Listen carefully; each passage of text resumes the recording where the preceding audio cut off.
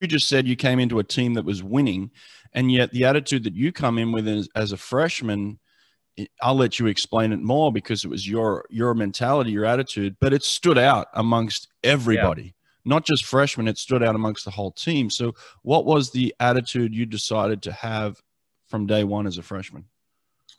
I think that the most important thing was in looking back now, I was very, very mindful that I needed to find the thing that I could be good at. I didn't have this huge background in swimming. So, like for me, being competitive in practice took a long, long time to do. And I could work hard, but I remember being in the water and like the Haley Pearsalls and the Adrian Benders and some of the faster women on the team at that time were just swimming laps around me. And obviously the guys were too, but I remember just thinking, man, how am I supposed to keep up? How am I going to get through this? And for me, my background was in running. And so a huge part of the Auburn fall program at that point was running and dry land and being athletic. So I remember having these moments of thinking, okay, what can I be good at? Like, how can I contribute? What's the one thing as a freshman that I can find and I can be good at? And it was easy for me because it was running and we were doing a lot of it.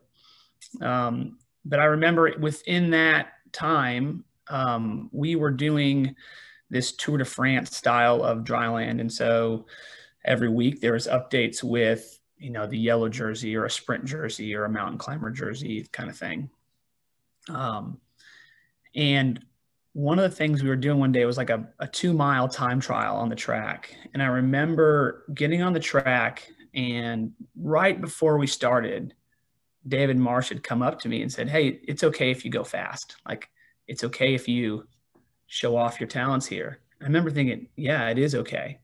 And I didn't win the 2-mile time trial, but I remember building confidence from that and thinking, okay, this is something that I can be good at, and this is how I can contribute to the team. And the more I learned how to do that, I found a voice in that, like an encouraging voice and a challenging voice to the teammates.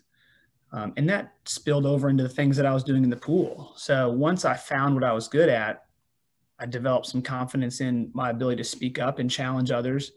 And then I realized I can do that all the time. Like, it doesn't have to just be the thing that I'm good at. I can do that even in the things that I'm bad at. And there's so many freshmen out there who have such a hard time their first year because they think they stink at everything.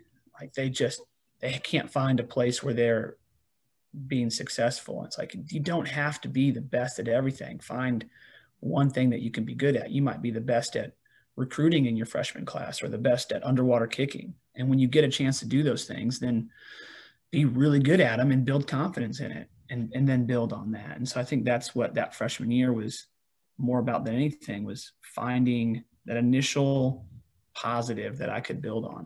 That's really good advice, man.